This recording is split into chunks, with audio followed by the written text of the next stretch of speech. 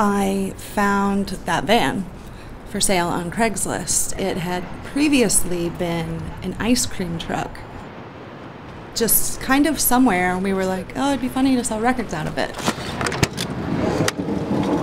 We'll pick out used stuff so we can tailor our stock dependent on where we're going to be. Just throw it all in the van and roll on over.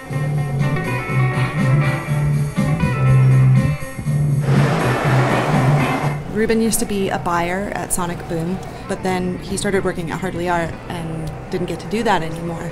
Now he has the opportunity to keep that up and also sort of legitimize how we're doing it.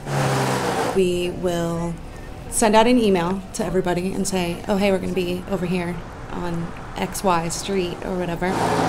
Mostly just Seattle area. We've had requests to bring it to Portland, but... And to Tacoma, but we would have to tow it there probably. That van barely makes it around the city.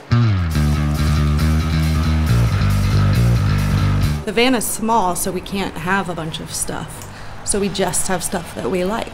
And we want to share with people. If somebody says, I like Lou Reed, I can, point them in the way of the Subsonics or Viva La American Death Ray music. There are totally mixed reactions. There are the, I didn't know they still made records people. There are people who are curious, but understandably don't want to get in a stranger's van. And then there are the people who are just totally psyched about it. It gives us an opportunity to kind of build a community around it. Who knows, maybe we will sell enough records to be able to afford to repair it. It's more like a garage sale.